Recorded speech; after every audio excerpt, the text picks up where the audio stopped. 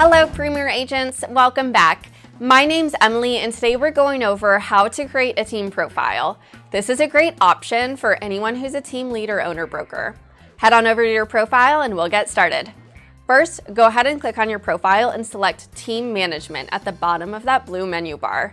Now that you're here, click the blue button that says Start Team. First, you'll need to come up with a team name, so type one in and click Create Team. You can always edit this later if you change your mind. Now it'll bring you to a place where you can search for your team members. Just so you know, they do have to have a Zillow profile first. You can find them by searching their name, city, and state. After that, a button will pop up next to their name that says Invite to Team. Select that and also let your agent know to go into the team management section on their profile to accept the invitation. Here's a tip for you. When they go into their account to accept the invite, make sure they select the date and year that they actually started on your team, not the current date when they're accepting the invite online.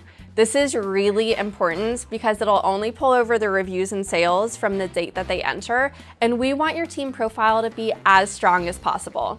The sales and reviews will not leave their individual profiles, they'll just be pulled over to the team one as well. That's it for now. I hope you continue to grow your business with Zillow Group and know that you always have our team behind you to help you with that. For more tips and tricks on building your profile or increasing your conversion rates, check out my other videos below. See you next time.